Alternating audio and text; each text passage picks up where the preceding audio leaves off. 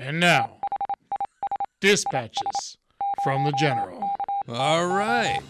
Shout out to International Women's Day was this past weekend. And I noticed it was on the day we changed the clocks, daylight savings time. So women get screwed on that one.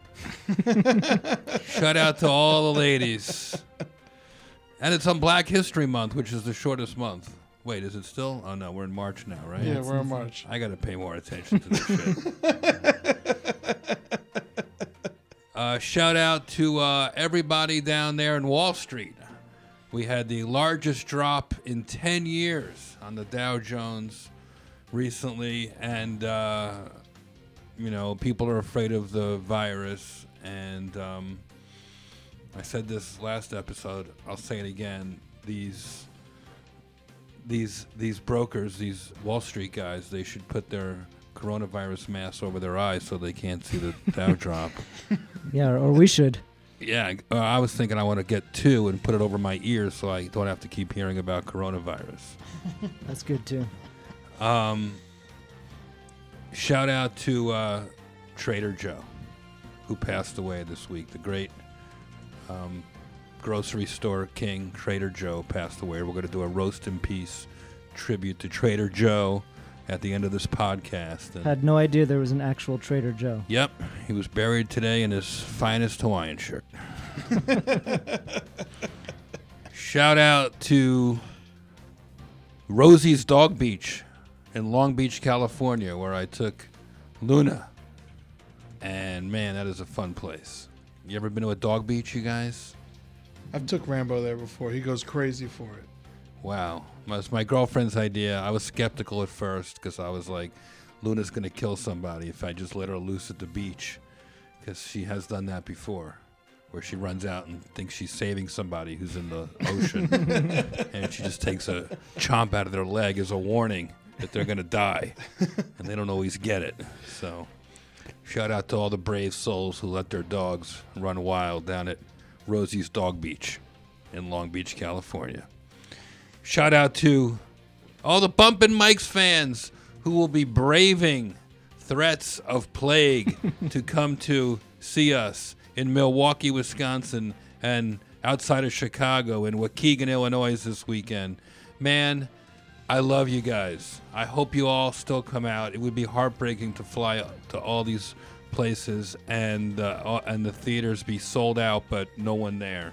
The theaters, all the tickets are sold this weekend. There might be a couple of empty seats. I hope everybody stays careful. If you know, everyone's saying that we should come. The show must go on. So bumping mics this weekend in Milwaukee and Waukegan, a.k.a. Chicago. How does the coronavirus affect the actual bumping of the mics? Are you gonna? We don't actually bump anymore. No more bumping? No, air bumps. Air bumps? Yeah. All right, Bump Ed. yourself. There's a lot more bumping mics tour dates out there coming up. I hope they all happen. I'm sure they are, because nothing stops me and Dave Attell. We'll be in Kansas City, Des Moines. Where else, Ed? Oh, you'll be in Morristown, New Jersey, Tarrytown, New York, Munhall, Pennsylvania. Where? Munhall, Pennsylvania. You ever hear of that How's place? a fucking Munhall? Well, you're going to be at the Carnegie of Homestead Music Hall in Munhall, and they're going to come and let you know that they exist.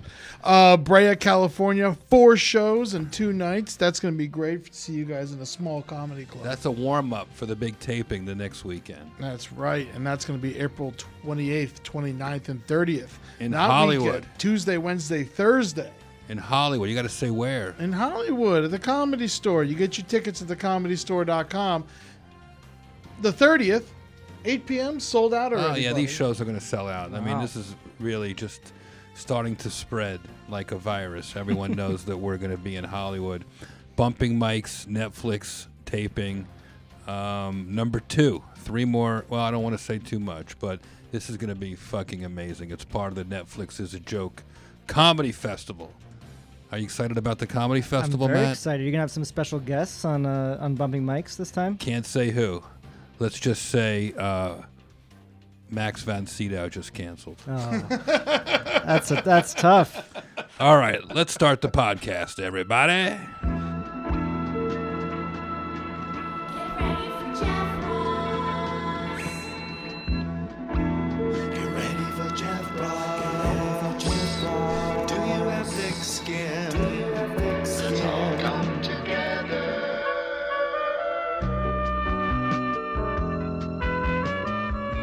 Hee-ha, hoo-ha-ha-hoo. Testing, 1, 2, buckaloo. Everybody's home. I know you're listening. I'm in my bunker, hiding out. I'm sitting on a stack of toilet paper. I've got a year's supply. Shh. Yeah. So many mixed messages in the media right now, you know? The president's confusing me. I mean, do I wash my hands or not wash my hands? What if I live in Flint? Do I still wash my hands? Like, where are the facts? Who should I believe? I'm in show business, so I say the show must go on. We are here back in the bunker, podcasting. Shout out to all my emotional support humans. Life is hard. Don't worry. We're going to get through it together. Except for a few older people with low autoimmune systems. But, you know, that's life. There's a friend of mine who I invited to the bunker. He is a journalist, above all else. He's also a major comedy fan. He hosts a podcast, very popular podcast called The Last Laugh. Yep. And we might have our last laugh soon if this virus really takes over. So Yeah, with any luck. With any luck at all. And he's a senior writer for The Daily Beast, where he covers a lot of comedy and political stories. He's a graduate of Columbia University. You majored in theater. Yeah, you did your research. I did. He's a specialist in censorship and comedy because he wrote an article and interviewed me about that topic a couple of years ago. It was a great interview. You can look that one up. Very smart, very cool guy, Matt Wilstein. Matt, you know, I know you write about politics and cancel culture, and we see what's happening in the world right now. Somebody says something fucked up, or they get a big opportunity, and everybody goes through their old tweets. Yeah. Or they get a big,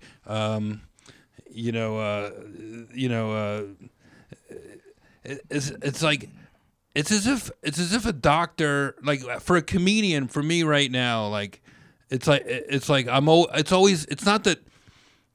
that I'm always worried about saying the wrong thing, but it's always in the back of my head, like a doctor who goes like, oh, which is the person that's going to die on the operating? Yeah. Blah, blah. Could be 10,000 surgeries, but there could always be one out there.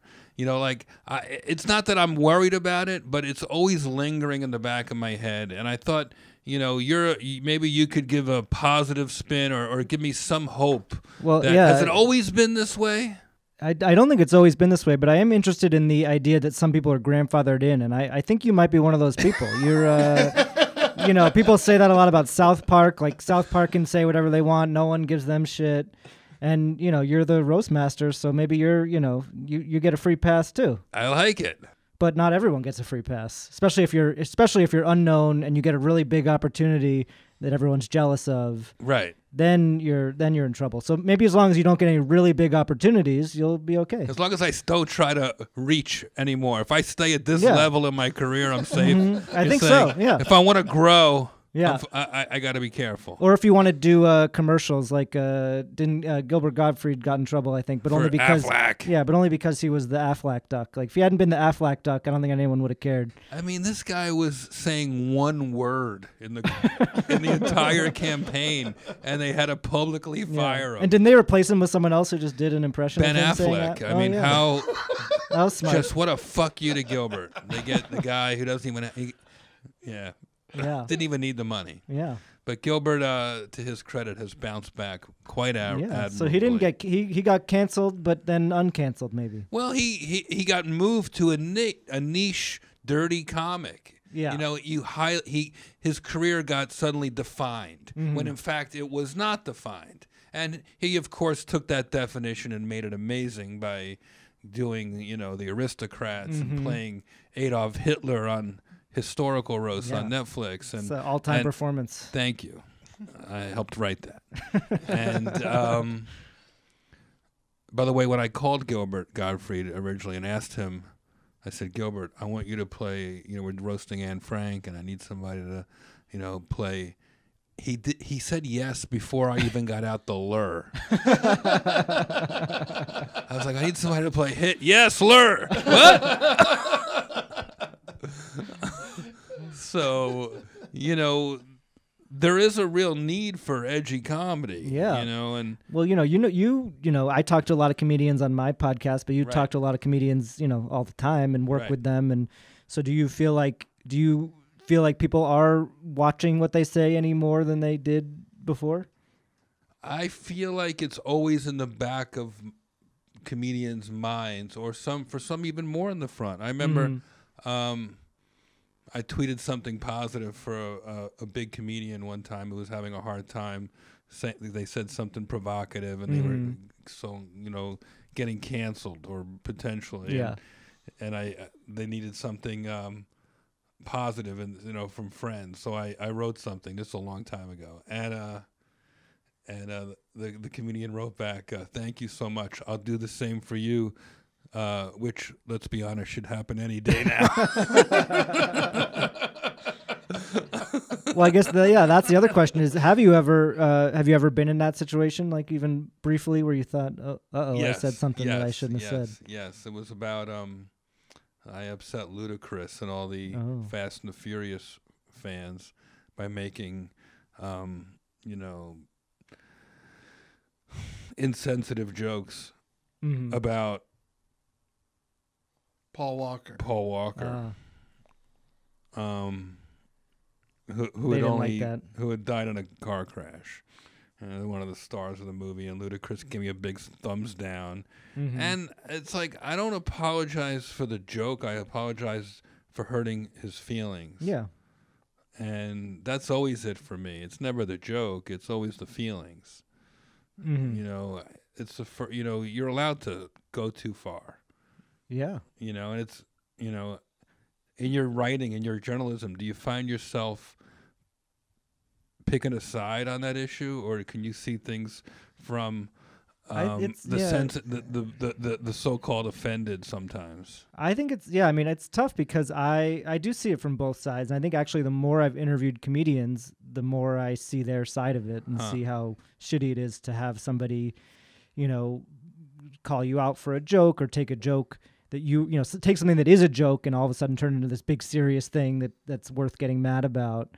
But like anyone, I think there have been things where certain comedians say, or things that they do where I was, where I did think it was over the line, and maybe they shouldn't have, not that they shouldn't have said it, but just that it's not for me. It's not, I'm not into it. Sometimes, even if the comedian, I always defend their right to do the most fucked up joke. Yeah. But what I do see, I hate when those people get fired from a gig or dropped from a gig, that they blame the joke, when in fact it's all it really is it's showing that it's not a good fit. Like if they're doing something that's not PC and your show is PC, it's just showing that maybe that wasn't it's not a good fit. Yeah, I mean, Shane Gillis and SNL is kind of like the most recent and obvious example of this, where I think they were trying to hire somebody who appealed to a more conservative audience, maybe because the show always gets labeled as being so liberal and kind of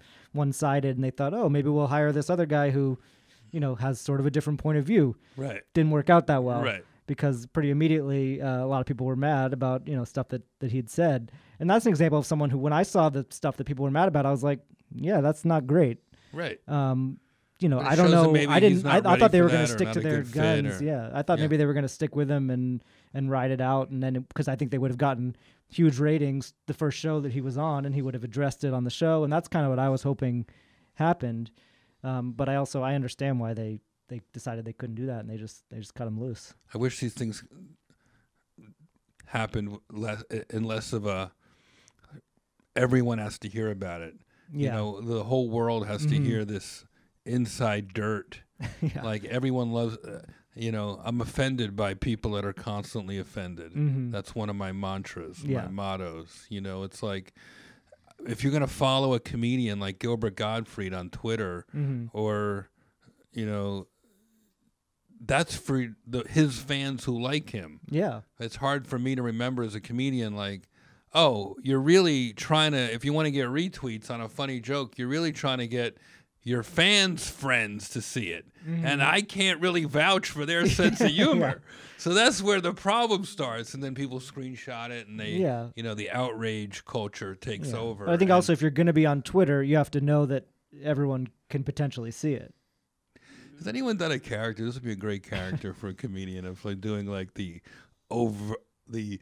either the non-offensive comedian, like the least offensive comedian in the world, or the most offended fan in the world, like audience member, who's like offended by everything. like finding like when I took a comedy stand-up class to see if as a hobby, like for fun as a young man. Lee Frank, the teacher, said, if it doesn't offend somebody somewhere, it's probably not funny. Yeah. You sort of have to break some eggs to clearly make a lesson that stuck with you. Yeah. I guess so. Yeah, I don't know, man. It's one of those things where you think it was always this way? Do you think comedians had this problem?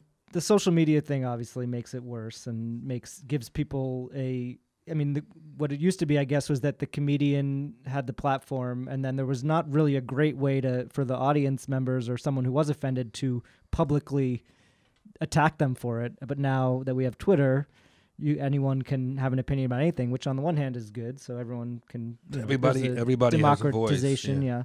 But I also always say that, the comedian, I would never criticize a comedian or say you can't say that.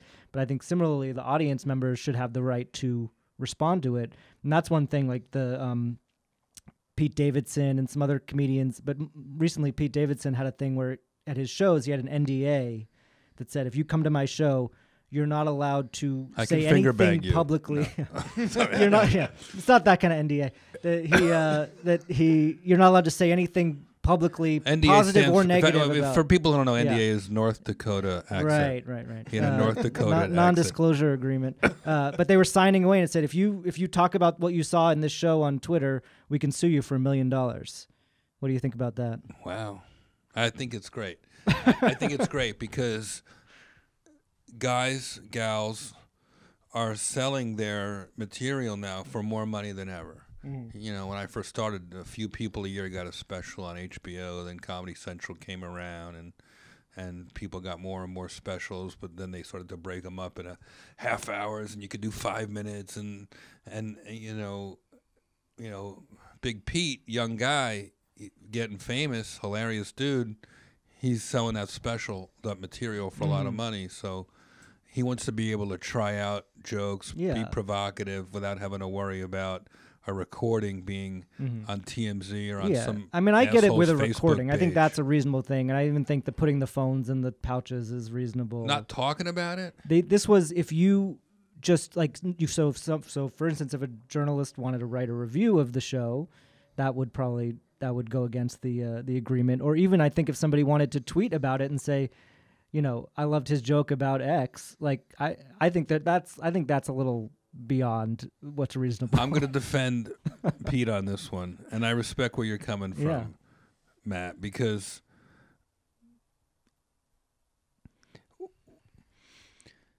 it's always been where a reviewer can go and review, right? When I was a young comedian, I saw Buddy Hackett stop a show 45 seconds in because some yenta was sitting there with a notebook in the second row, and it was like 6 o'clock at night on a Sunday, the old people show, and he's just like, what the fuck is this cunt got a pen and a piece of paper for?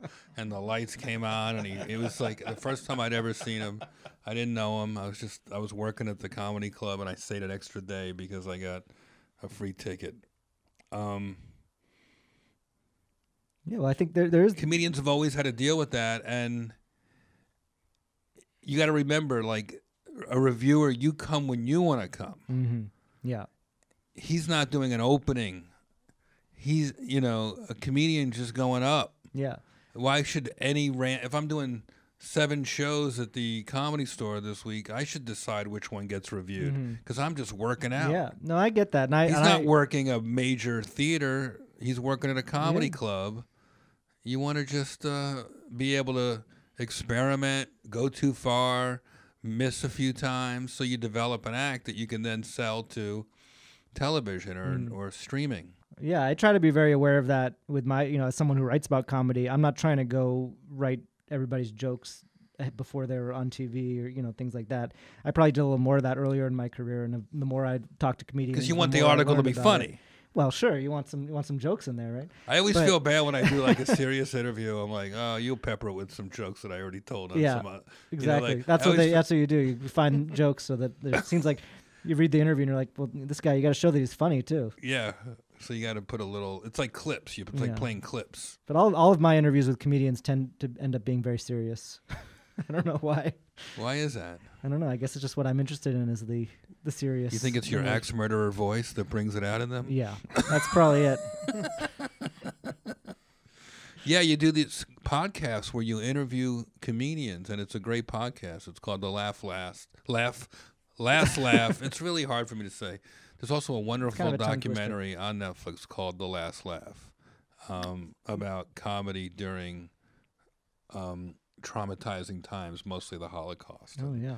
If anybody is interested in comedy during dark times, it's a great documentary. Really cool. They talk to Holocaust survivors about what's funny, and it's just they break it down, and it's amazing. And Mel Brooks is in it, and Sarah Silverman's in it, and I'm in it. It's great.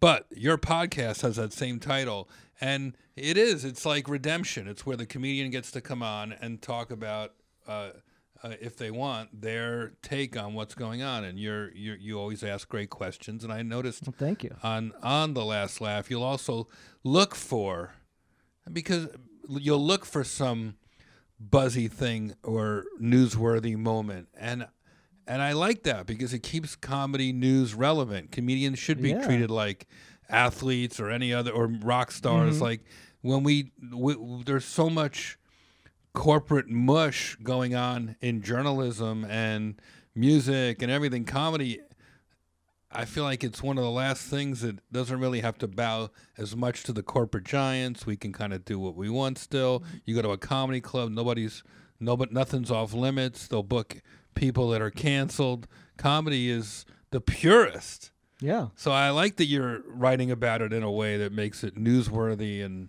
topical. And, there were times in America where comedy seems like it was stale. And yeah, not now. No, and comedians, generally are willing to talk about this stuff in an open way, which is great, and be honest, because I don't think anyone wants to come off as seeming like they're, too scared to talk about something. So that's why sometimes if I ask, tough questions or try to ask about real stuff, then they want to talk about it, which is great. What about the evolution of comedy? Have you seen anything change since people got touchier? How about ethnic humor? Like, is ethnic humor? I think you can do an ethnic joke without being racist. Now, that's a tricky thing to pull off these days, but or without being called racist. I guess that's really what I mean. Yeah.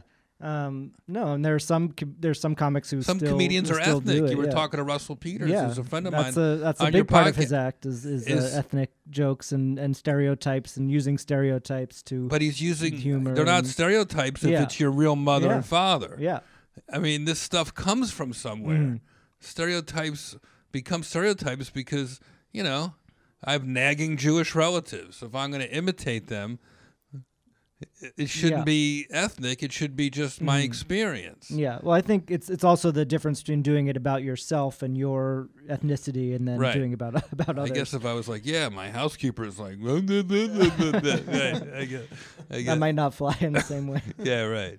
I guess part of it, is being, you got to be good. I mean, like, it's not that it's offensive. It's just good comedy and bad comedy. Like, anything can be funny. I don't agree with a lot of what Chappelle says, but I'm laughing. Yeah.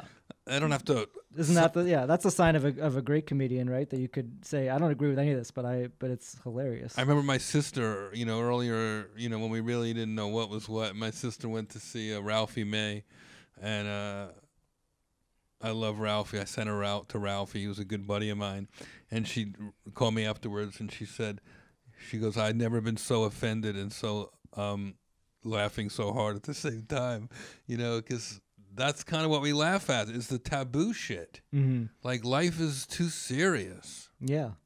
And you make it more serious by analyzing. Have you ever had a comedian get mad at you? If I ever had a comedian get mad at, Has to happen, right? Yeah, it's happened. I mean, there's also that thing. There's the comedian getting mad at me and their publicist getting mad at me, which are two separate things, and I never know whether it's just the publicist is mad or the comedian's mad. So that's always a tough thing to figure out sometimes. A good publicist won't let you know. They'll always take the hit. Yeah.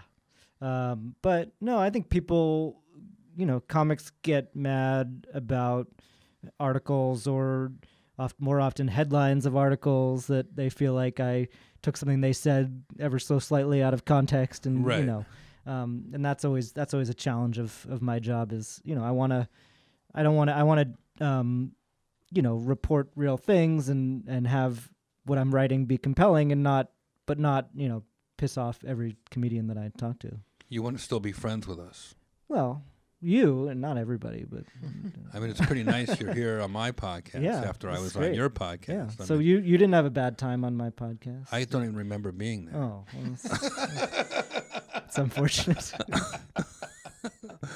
Yeah, but I swear it happened. You can find it on the podcast. No, feed. if anybody out there has trouble sleeping, just listen to me on Matt. No, it was a good episode.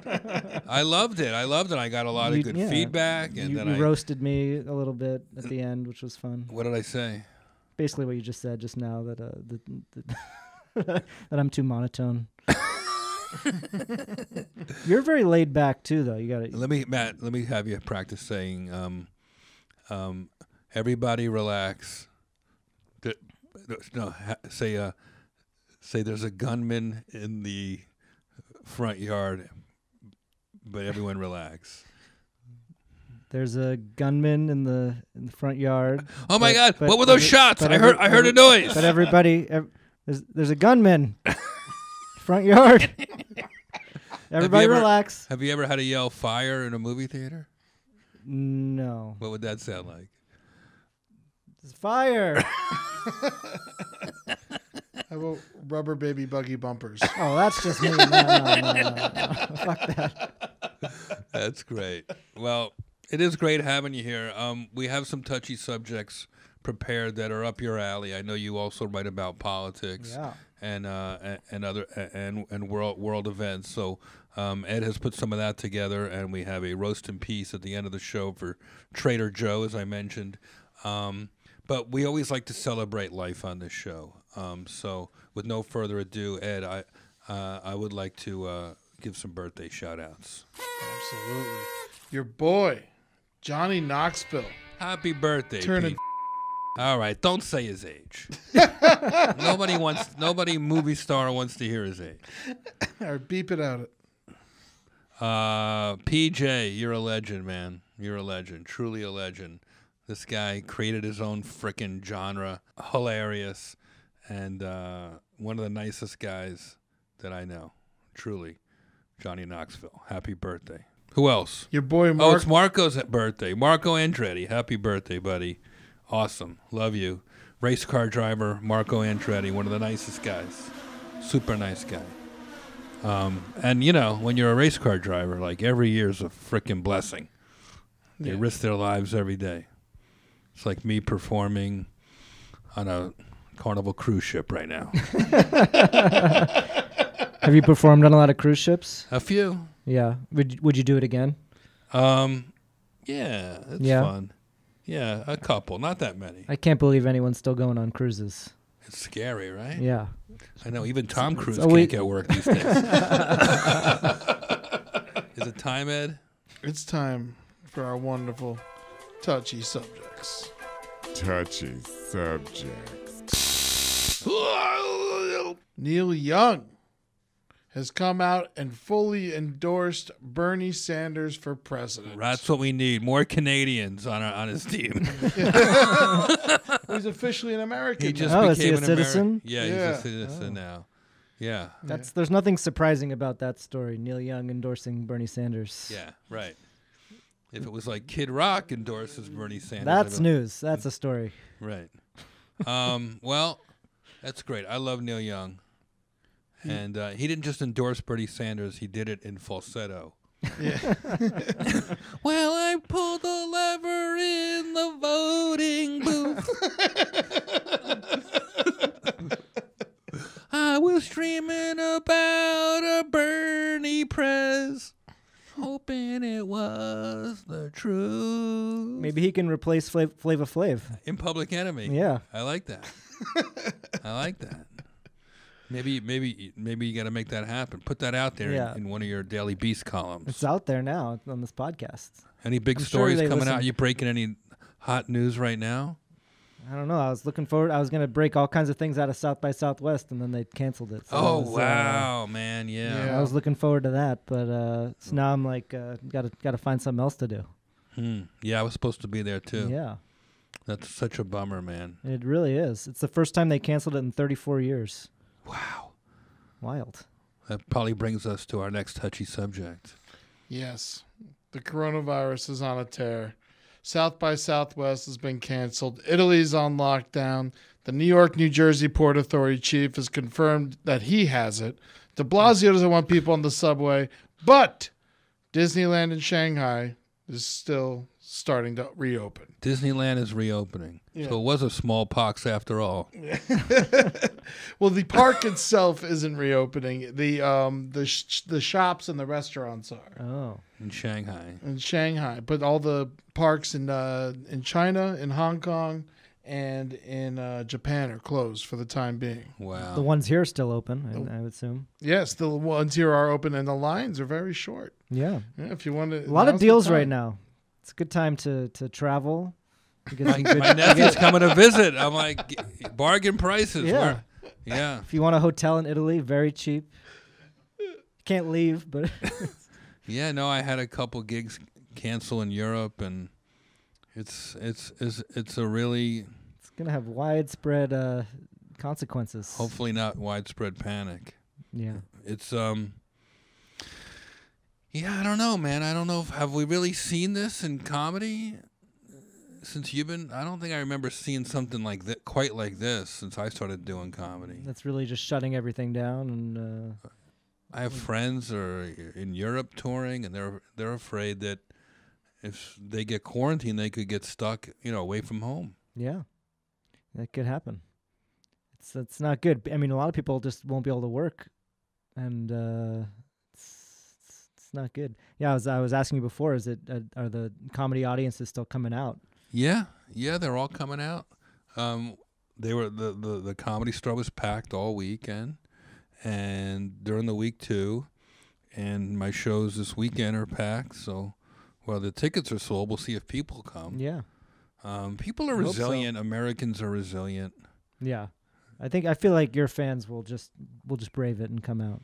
My fans have nothing to live for, so they're coming out. Coronavirus, Yeah. be damned. Fuck it. Pearl Jam just canceled their North American tour. Oof. Wow. Yeah. Such a tough one. Have they done? I know they were talking about doing NBA games with no crowds. Has that happened yet? That has not happened yet. Because that's going to be pretty weird, I think. Well, the Mets already play with no crowds in New York in baseball, so maybe. An Australian newspaper has been printing out extra pages for people to use as toilet paper. What?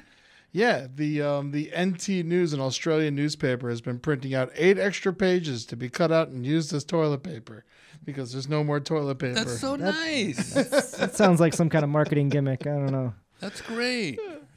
It's been a response to the coronavirus panic where toilet paper has been selling out in stores. That idea is the shit. The editor, Matt Williams, reported... Don't give that joke a bad review, Matt. I won't. That was a solid joke. Thank you. Unlike my shit. Ding, ding, ding, ding, ding, ding, ding. You know what happened this past weekend? Instead of even though the coronavirus is going on, there was the largest gathering of people dressed like Smurfs happened this weekend in France. Wait, one last coronavirus. Yeah, I think those masks. I should get one and put it over my mouth so I stop saying the same coronavirus jokes. What happened? There was the largest gathering of people dressed like Smurfs ever happened in France this weekend. They were normal people, but they got the coronavirus when they got there. They look like Smurfs. Look like Smurfs. Smurfs? Yeah, in Landernau, France, 3,549 people gathered to break the world record For people with blue balls, literally. France put out a warning to about large crowds gathering because they're the fourth highest affected country of coronavirus. And on Sunday, they said no more gatherings of 1,000 people or more. So they made it just in time. Oh, wow. Wow. Well, I just want to say, everybody stay healthy, stay clean. You know what the dirtiest thing in the world must be? I was thinking, when you see a community hand sanitizer, whether the kind of push down or push, that button has got to be the filthiest fucking thing in the world. Right. So make sure whatever finger you touch that with, you better put hand sanitizer on. Because people are coming their germiest right to that. Mm-hmm. That's after they've just picked their nose, I need some hand sanitizer. They've just, whatever. You know what else they can do? What? When they get the hand sanitizer, throw a little on the knob. Help out. I like that. Yeah, sure. Give back. All right. What's next, Ed? All right. A Florida hospital employee is arrested for sucking an elderly patient's toes. I don't know anything about this. I wasn't there. I had nothing to do with it. Was it consensual or? I believe it was not consensual. 23-year-old man France Belderin, who works as a sitter, someone who sits with patients throughout the night at the Fort Myers, Florida hospital, has been arrested for apparently sucking patients' toes. According to the elderly victim, they woke up several nights on an odd wet sensation on their toes, but assumed it was a dream or a nurse checking on them. One night, the victim woke up to find Belderin sucking on their toes. Woo. Is this even against the law in Florida? I think this is actually how you get your vitamins in Florida. How'd the sitter get this job? I don't know, it seems like someone fell down on the application process there. I don't know how many people are really applying for this job. Yeah, it's not a popular job. He thought, as long as I'm sitting here, I might as well suck this elderly person's toes. Wow. The victim drew their foot back, and when Belderin went back into his chair as if nothing ever happened, he was like, nothing happened, nothing to see here. There's a lot of details coming from the victim who slept through the other times.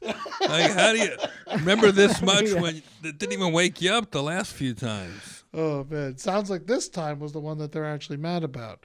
Hospital security called the sheriff's office, and after the victim reported the incident to a nurse, Belderin was arrested and taken to Lee County Jail without incident, and at this time, he remains in custody. I bet. All right.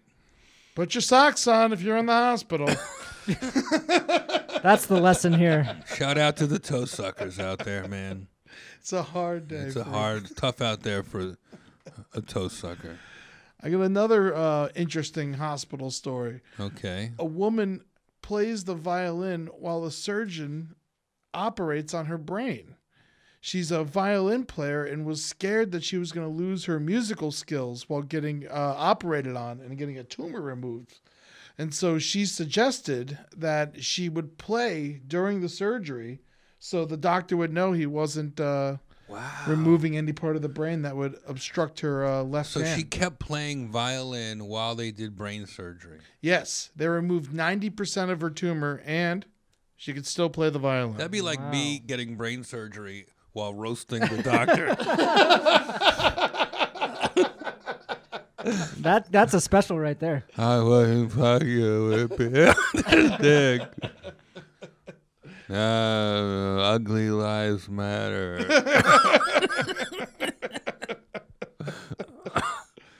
Dr. Dre has better bedside manager than me.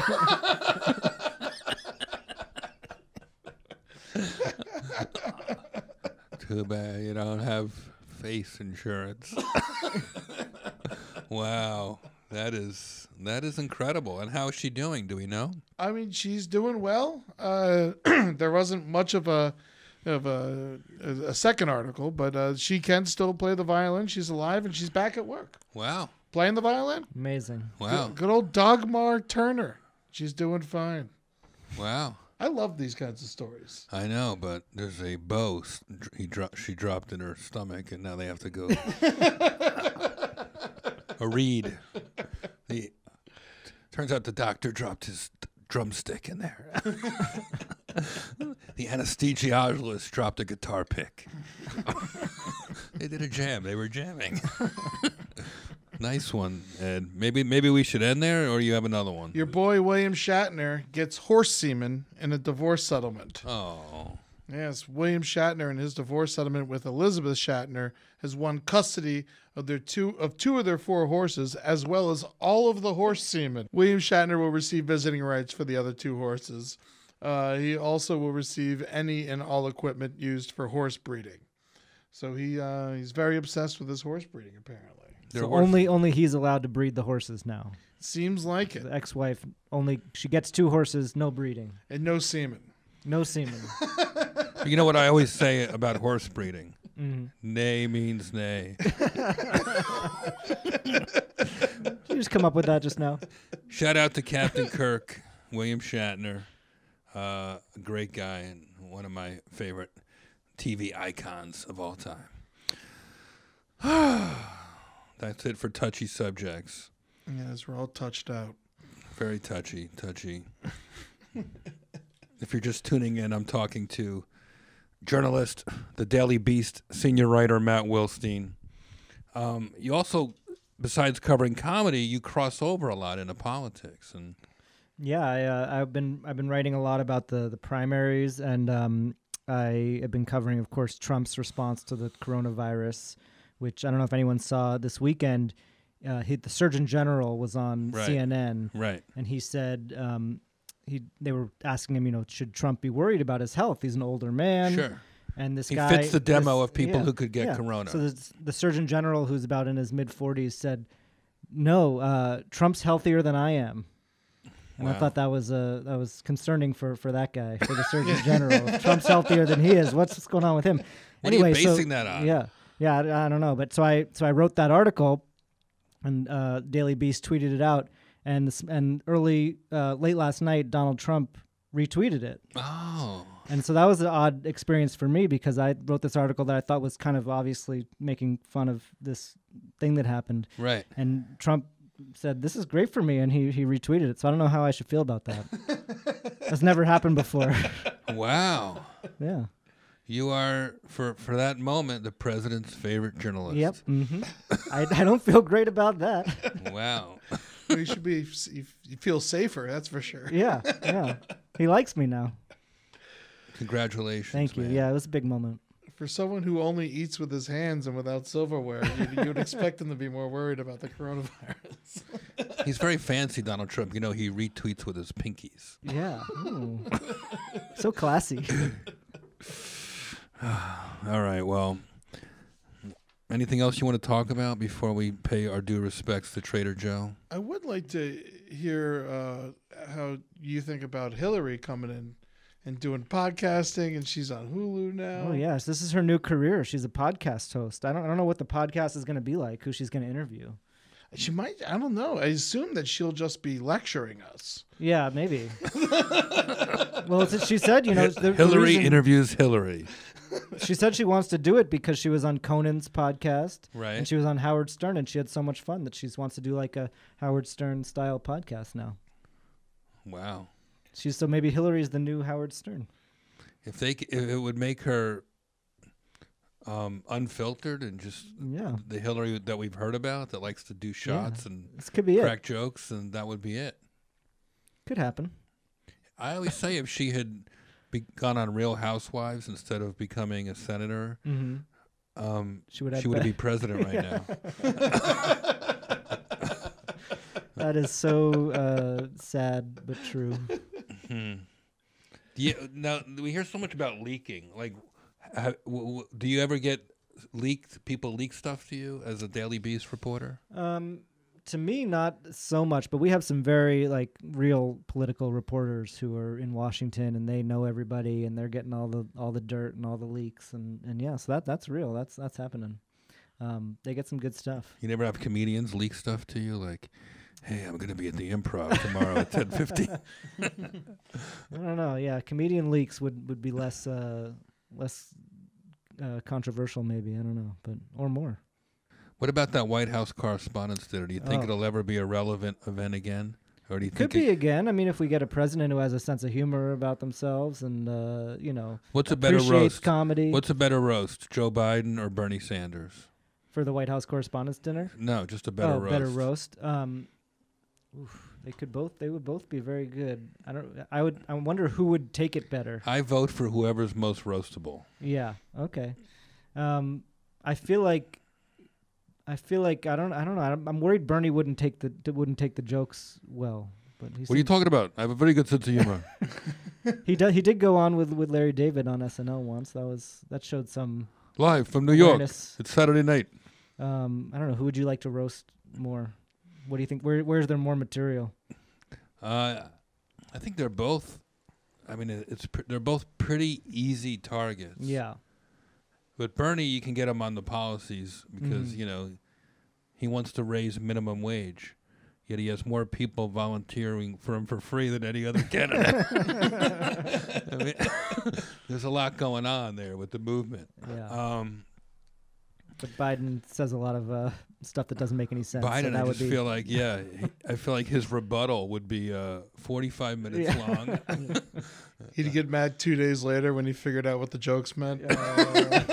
Hey, Jeff, it's Vice President Biden. I just wanted to clarify a few things. The joke you made about how I stutter when I'm having sex, that one was accurate. Everything else, though. I met him one time, Joe Biden, and he was really lovely. It was at a USO 75th anniversary event that Dr. Jill, his wife, was on the board of. And he was funny. He was like trying to make jokes, and he knew how, it was like in the spirit of comedy. It was a comedy event. Yeah. So I think they both be very roastable. They both have a much better sense of humor about themselves than the guy we have now. But yet he's been roasted more than anyone I have ever. I know. Yeah. It's like, yeah. Yeah. What a crazy, crazy world, Matt. Well, crazy. Thank you for what you do for comedy. I really appreciate it. Thank you. The podcast is great, and I read all your dumb political commentary about.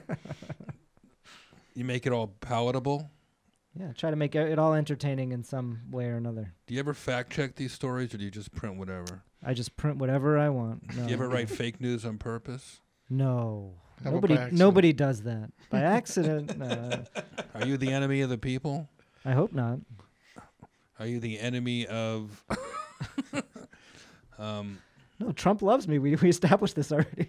I know. I can't believe you wait all this time till the end of the show to tell us that Donald Trump retweeted you last night. I saved the best for last. Way to bury the lead, bro. Yeah. Did you get a lot of followers? Well, he retweeted the Daily Beast of my story, which was for the best, because what it would have gotten me is a lot of his insane people tweeting at me in response, which I didn't need. So I think it's for the best. But no, I didn't get a lot of new followers. You'll be part of the Twitter history library of the Donald Trump presidency. I need more followers, though, so you should follow me at Matt Wilstein. Oh, we're all over it. Yeah. Do you tweet about... I follow you. Yeah. You tweet about comedy, and mostly about comedy and politics. Yeah, politics can take over pop sometimes. Culture. Yeah, pop culture. Have they ever meshed comedy and politics and Never. pop culture the way they are now? Would no. somebody like you and the Daily Beast have existed? What was the version during the 1860s what was the version during the 1700s? There wasn't quite as much comedy in politics then, as far as I know. Maybe there was, and we just don't know, but we didn't hear about it. You don't remember that? You never read about the Edward J. Rostenberg, who roasted George Washington in 1789, right before his second inauguration. No, I missed that one. Washington's ego was out of control, and his lawyer, his buddy Edgar J. Rostenberg, this is where the roast started. Oh, yeah. He roasted his best friend, and the rest is history. It is.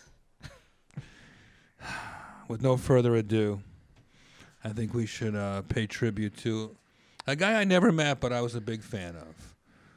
Trader Joe. It's time for you to roast in peace.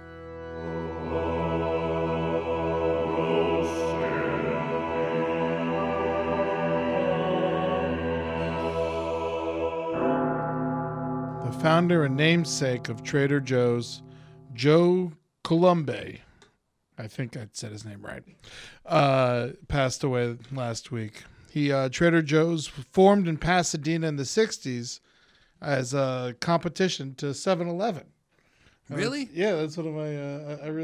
I like that little fact about them. How many Trader Joe's are there? Hundreds, all across the nation now. It started off here and just it exploded. Cheap food, healthy, environmentally conscious. It's a great company. Trader Joe, found at the back of the shelf, well past his expiration date. Poor Trader Joe. His coffin was carried by 4 really nice and helpful lesbians with box cutters. Unfortunately, a lot of folks couldn't make it to the funeral because the parking lot was too small. It was really aggravating. That's very accurate, yeah. His last words were, "Clean up on aisle me." It's a shame Trader Joe had to go, but maybe we should search his house for hand sanitizer and toilet paper. My condolences to his brothers, Albertson and Ralph. Let's pour out some almond milk for the great Trader Joe. Roast in peace.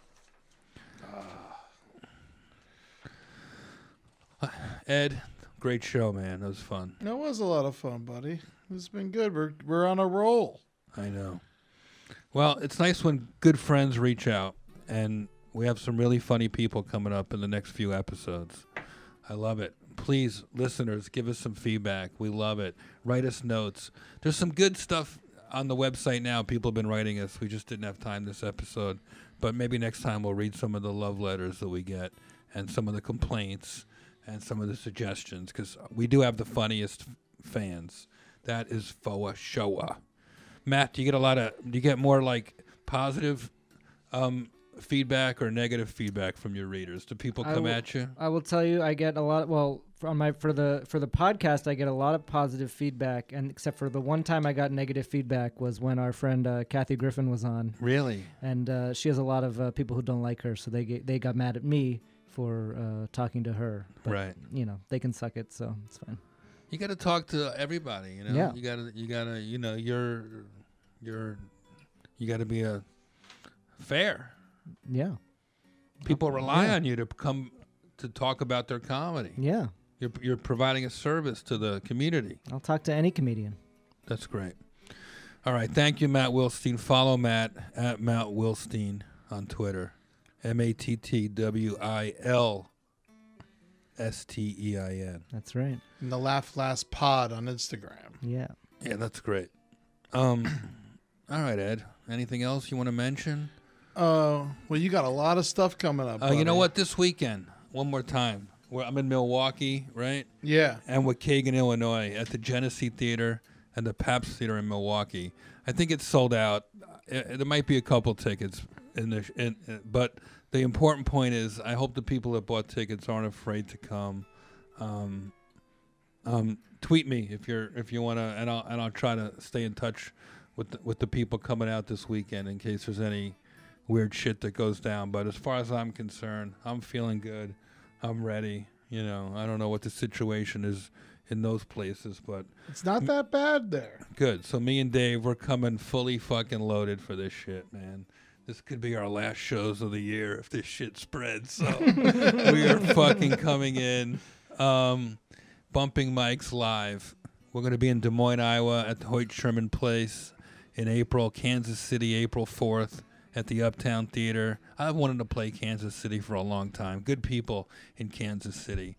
April 16th, back in my home neighborhood in Morristown, New Jersey, Mayo Performing Arts Center. April 17th in Tarrytown, New York at Tarrytown Music Hall. April 18th in Pennsylvania, Munn Hall, wherever I don't know what that is. Carnegie. You know what? Ed, cancel that one. I'm not going to Munn Hall. Carnegie of Homestead Music Hall. It's like they have three names. I couldn't figure out what to call it.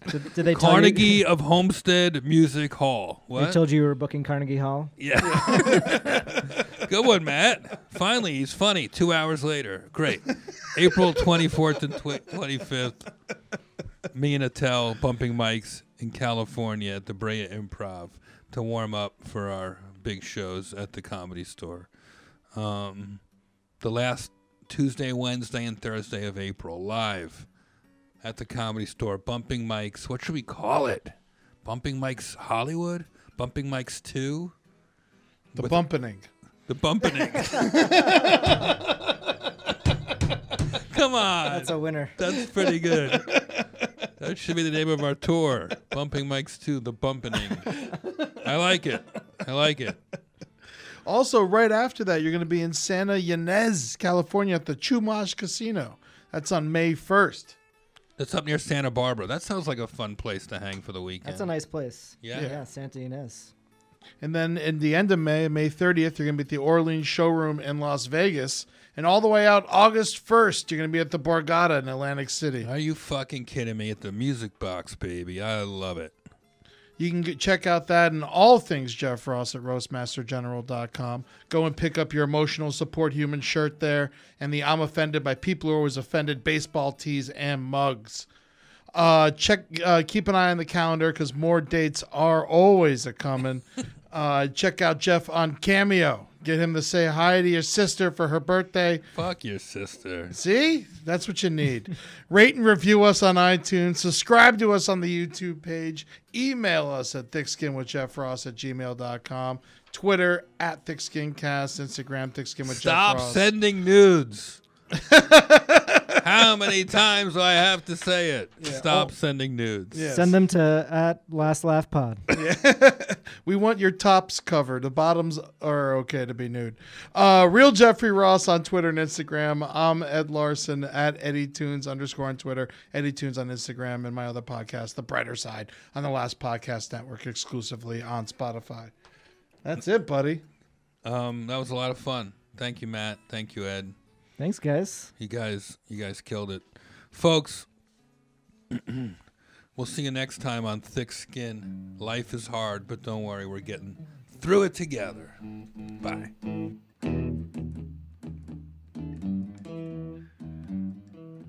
Damn. I'm in New York, talking the talk. I'm doing the podcast, full tank of gas. I got Cousin Ed and Gary too. I got the thick skin blues.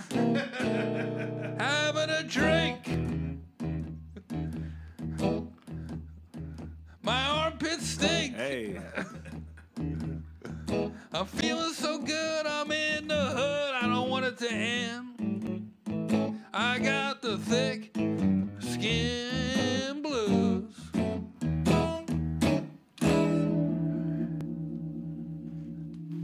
Thick skin blues.